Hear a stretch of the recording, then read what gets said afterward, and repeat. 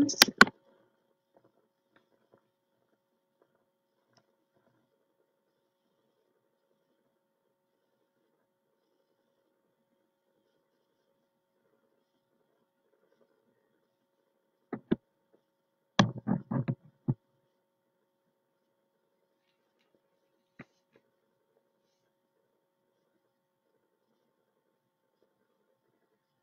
Um,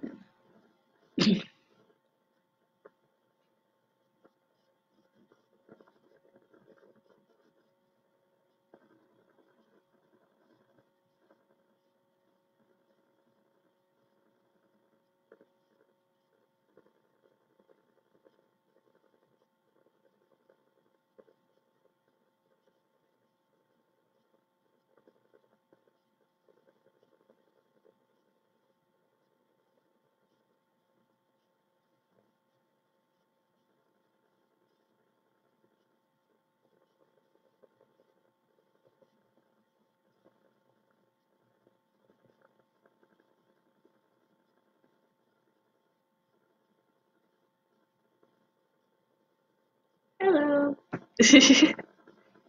So, welcome to Wellness Wednesdays. We're live on Facebook and Instagram right now. And today I just wanted to, oh, he's so sweet. I just wanted to talk a little bit about depression. Last week we talked about anxiety. So this week we're going to be talking about another very common form of mental illness, which is depression. So I kind of wanted to talk about some of the symptoms because I think a lot of people think they know what depression is, but don't actually realize that it's bigger than just being sad.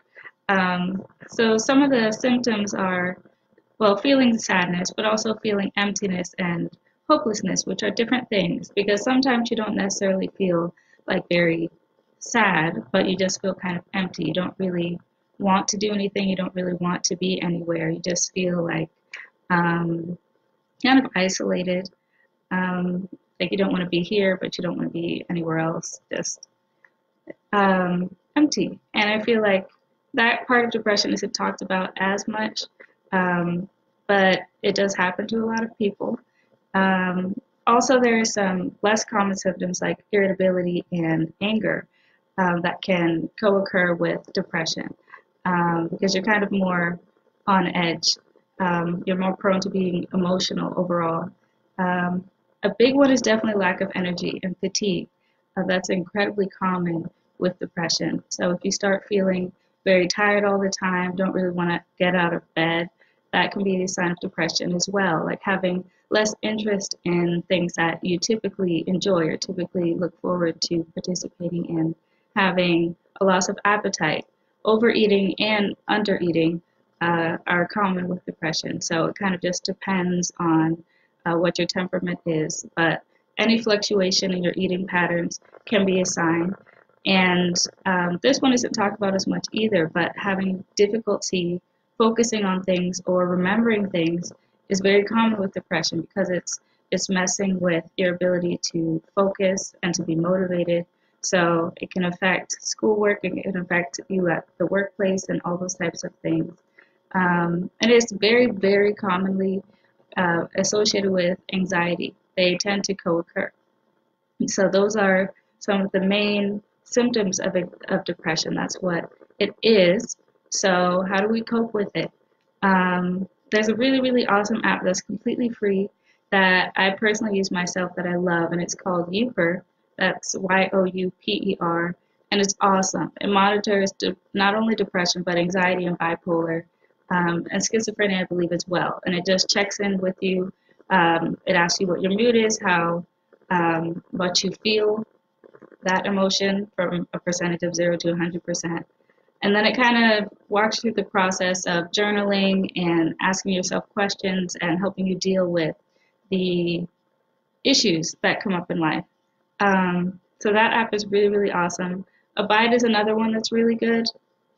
Abide is an app that um, is a Christian app, and it helps you be more positive by telling Bible stories, but also using them to help you meditate. So that app is really, really cool.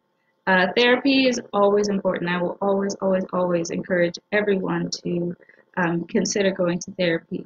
But I understand therapy is not always cost effective. But don't feel like there aren't things you can do, because there are other options like coloring, um, different hobbies, like whatever you find interesting. Like, um, honestly, that really is up to you, because some people like reading, some people like gardening, some people like painting, drawing, just watching movies, anything that you enjoy. And don't feel guilty about that. Don't feel guilty about um, taking time to just do something that you like, even if you do have work that you still haven't finished. Also, make sure that you're tapping into your support system.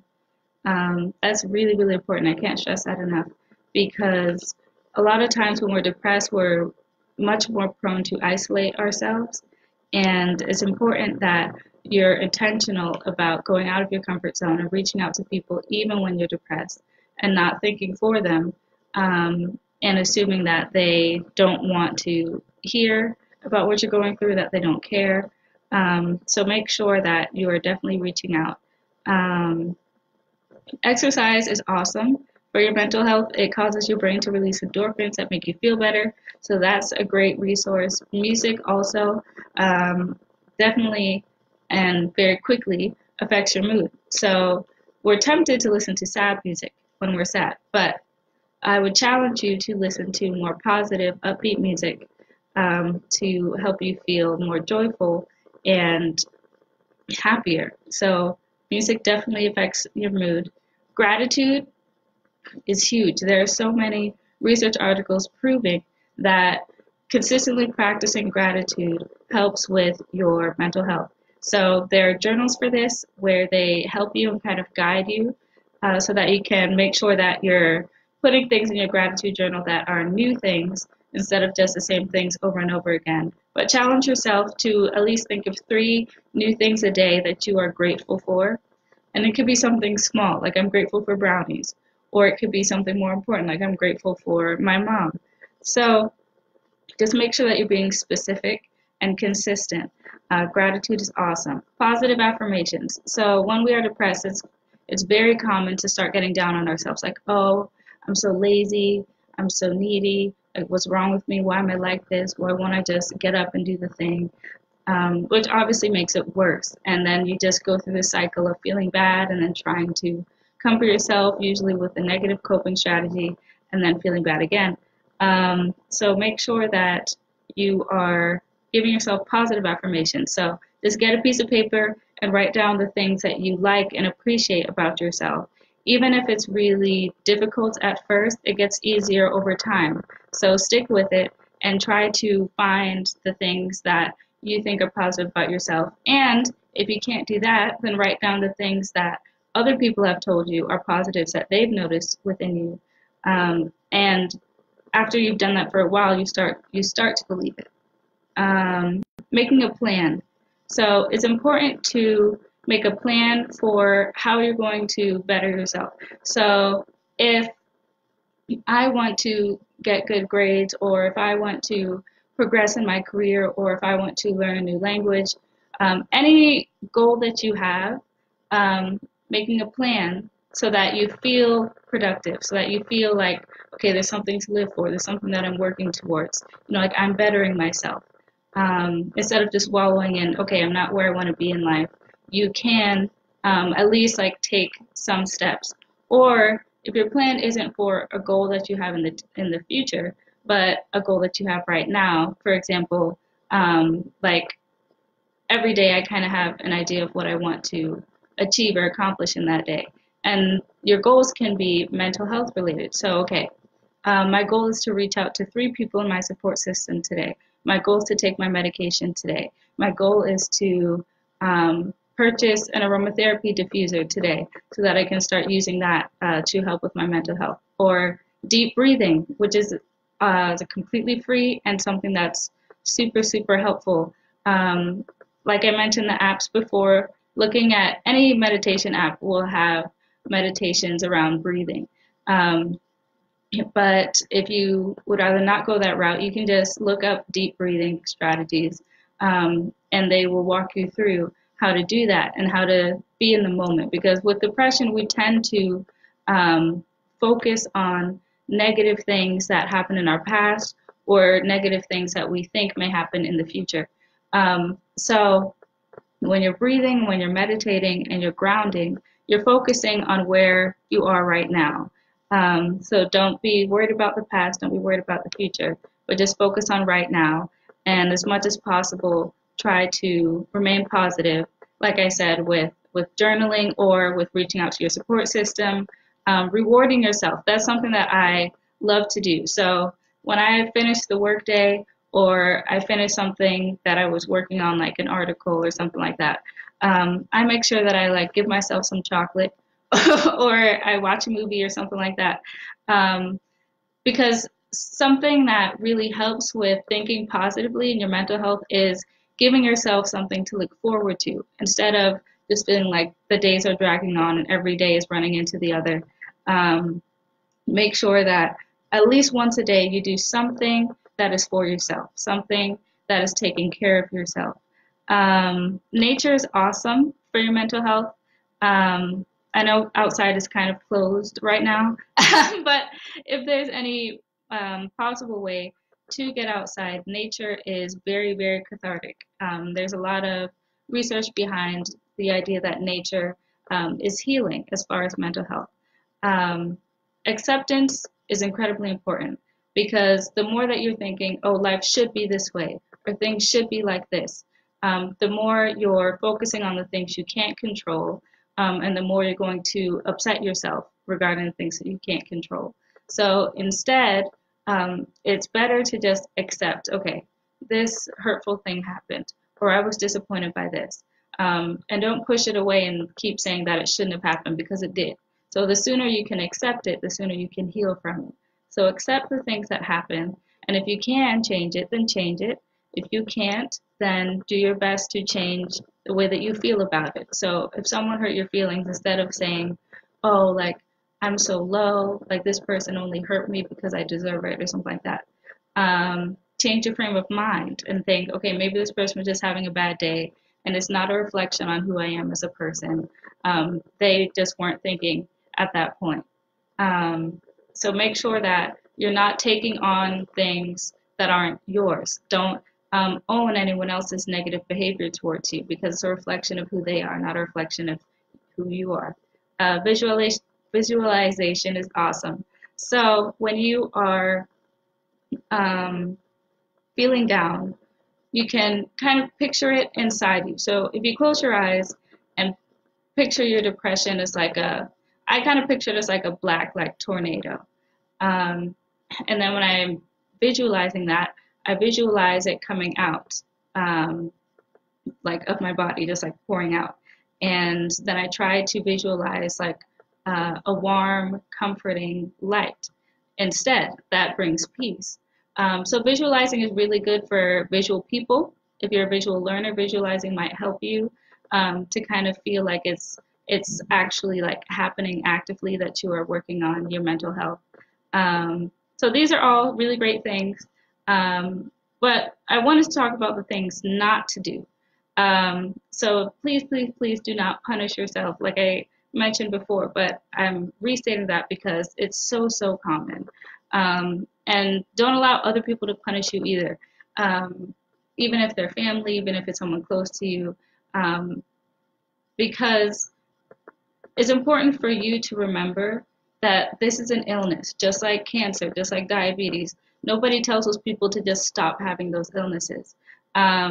So until the people around you are more aware of what depression really is, at least you yourself can remember that it's not your fault, that you didn't ask for this, that if you had the choice, you would definitely not choose to have this illness. Um, but just make sure that even though you understand that it's not your fault, it's not anyone else's fault either. So it's still your responsibility to do your best to manage it, not to cure yourself, but to cope with it so that you can get to a place where you are able to live your life in the most liberated way possible. Um, Make sure you don't isolate. I mentioned that before. Please please reach out to your support system. And I know from personal experience that we tend to feel like we don't want to bother anyone. We don't want to bring anyone down. People have their own lives. I get that. But people would much rather hear that you're sad than that you are gone, because you felt like there was no escape or no better way. And it's sad that it has to come to that, but that's what I have to think of when it comes to reaching out to my support system. And it took a lot of people in my support system beating me over the head with that to finally believe it. So make sure that you reach out to the people who say they care about you and trust that they mean it. Don't ruminate. So don't just keep thinking about the same thing over and over again. If something keeps coming up over and over again, it means that your brain is trying to deal with it, but somehow it doesn't see the solution. So journaling is really good for that, because it helps you to resolve things. When I journal, I try to kind of talk to my journal by explaining every detail of the situation and why it bothers me, because then I'm usually able to figure out where exactly the problem lies, like why this keeps coming up, what aspect of the situation is unresolved. So journaling is really good. Please do not harm yourself. I know that feeling. I know what that's like. And it's not a fun place to be. But it's not productive. Take it from someone who's been there. Self-harm is not productive. It doesn't fix anything. It's not helpful to punish yourself in that way. It's not going to make you less likely to do whatever bad thing you think you did. It really doesn't help. It just doesn't. And I can say that from firsthand experience, because I know a lot of people who say it, we kind of dismiss because we're like, you don't understand. But it's really not a way to feel better. There are so many more positive and productive ways to deal with your mental health than to punish yourself. So in conclusion, I just wanted to pass on some Bible verses. Oh, here we go. I was about to say I played myself because my Bible's in my room. Okay, so if you have your phones or Bibles with you handy, dang it, never mind, my iPad is updating. So I'm just going to give you the verses. Hold on, I'm going to just go get my Bible. I'll be right back.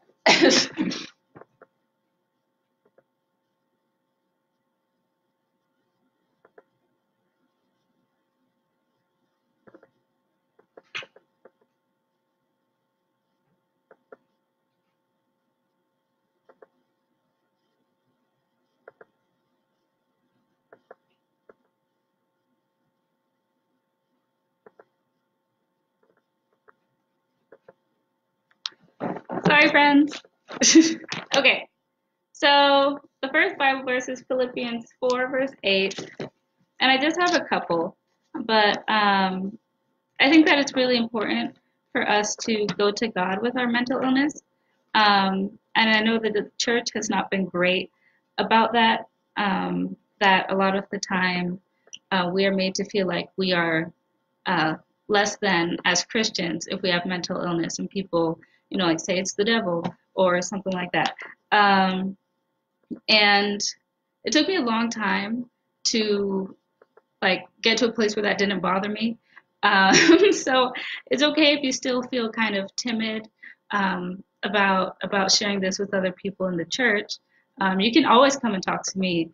But I think that the way that some of the people in the church have treated us is not a reflection of how God treats us who struggle with mental illness.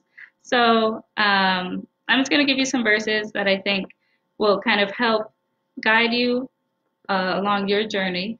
Some verses that have helped me. So Philippians 4, verse 8, it says, Finally, believers, whatever is true, whatever is honorable and worthy of respect, whatever is right and confirmed by God's word, whatever is pure and wholesome, whatever is lovely and brings peace, whatever is admirable and of good repute, if there's any excellence or anything worthy of praise, think continually on these things.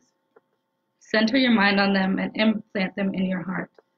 Um, so I think that verse is really important because it reminds us that we need to be very intentional about what we allow ourselves to think about. Now, we can't control what thoughts pop up, but we do control what thoughts we entertain and ruminate on. That actually is in our control. So a negative thought can pop up, and you make the decision to either dwell on it or do your best to replace it with a positive thought. Or if you can't do that, at least try to distract yourself by changing whatever it is that you're doing, changing your location, things like that. So I love that verse. Let's go to Psalm 42, verse 11. Psalm 42, verse 11.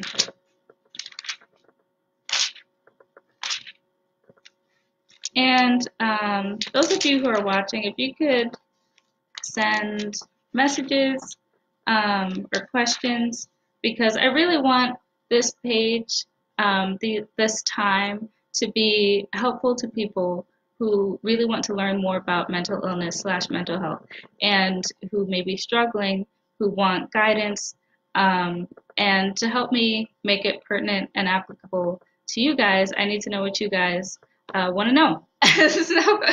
So please, please, please reach out and let me know if these are helpful, if you think that you have any recommendations for different times or different topics, anything like that.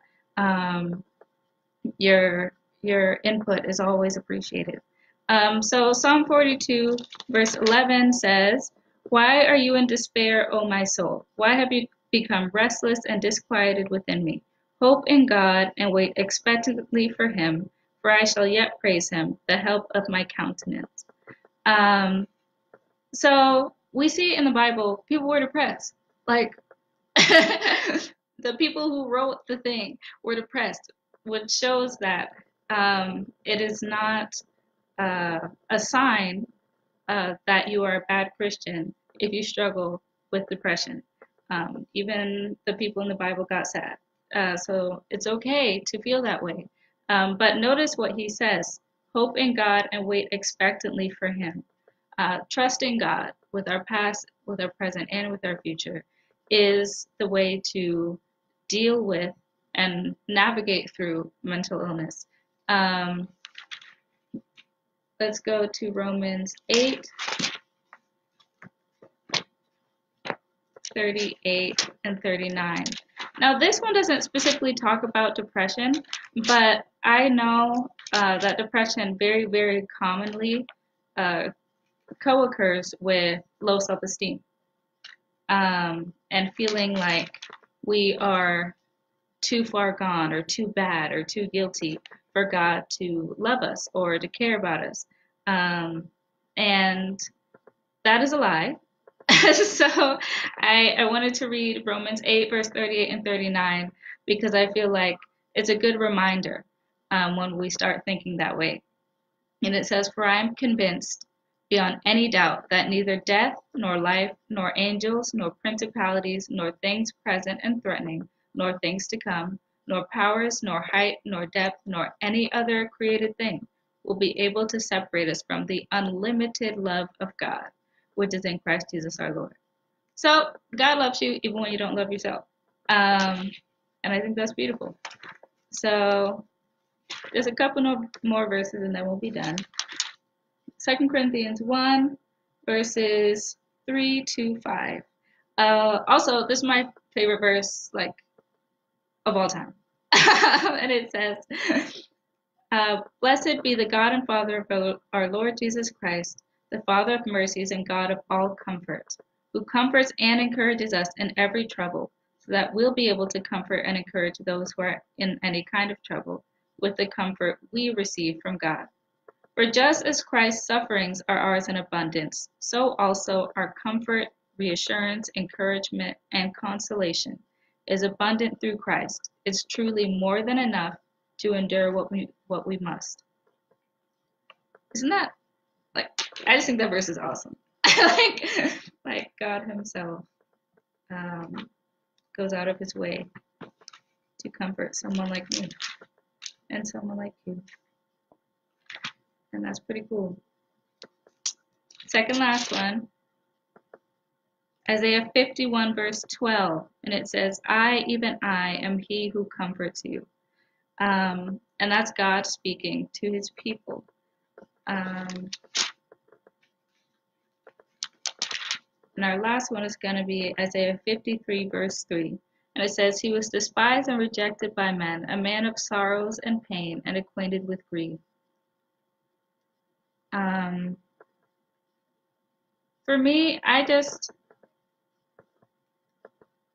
think it's really important for us to realize that even though we feel so alone, when we do get into a season of depression, even God understands what we feel like. Like He went out of His way to become human, so He can truly understand what we're going through. I don't think anyone could feel more isolated than Jesus did on the cross. So I think that it's important for us to understand that there are people who feel the same way we do. There are people who go through the same things that we do. Please don't feel like you are broken, that you are a mistake just because no one in your immediate circle is talking about the things that you are experiencing. Because the statistics show that everybody knows somebody who has mental illness. And realistically, everybody has some form of one of the million types of mental illness. so please don't feel like no one has ever experienced what you're experiencing. And I'm not saying that in a dismissive way. I'm saying that in an encouraging way, to feel like there are other people who have survived the things that you feel like you may not survive, which means that you can get through it, and that you can cope with it, and that you can get better. And in verse 4, it says, "He has carried our sorrows and pains. He was wounded for our transgressions. He was crushed for our wickedness. The punishment for our well-being fell on Him, and by His stripes we are healed." So I just really wanted to encourage you guys by helping us figure out what depression looks like, what it means, how we can cope with it, and how we can bring it to God, and what Bible verses might be encouraging to you. So with that, I'm just going to pray, and I'm going to close out this live session. I hope you will join me next Wednesday at 6 for our next Wellness Wednesday. Yay! Okay. Dear God, I want to thank you so much for everyone who tuned into this live session today. I pray for those of us around the world who are mental illness sufferers, who are just fighting every day to make it through the day and to better ourselves and to grow and to navigate life with all the responsibilities that we have while still having these internal struggles. I thank you for the strength that you give us each day. I thank you that you love us more than we'll love ourselves. I thank you for your forgiveness for our sins, and I pray that you would grant us peace that passes all understanding and that the world can't take away. I pray that you would give us the courage to reach out to those who care about us and help us to really tap into our support system and help those who support us to truly be there for us and do their best to have compassion and empathy. I pray that you would help us to end the stigma around mental illness, that you would help people to understand that it's important how we treat one another. And I pray that you would uplift our spirits, that you would quiet our worries, and that you would remind us of your deep, unending love. I thank you for dying on the cross for all our sins. And please just help us to work on our relationships with you as our number one priority. Thank you for answering this prayer. Amen. All right, friends. Thank you for joining. Bye.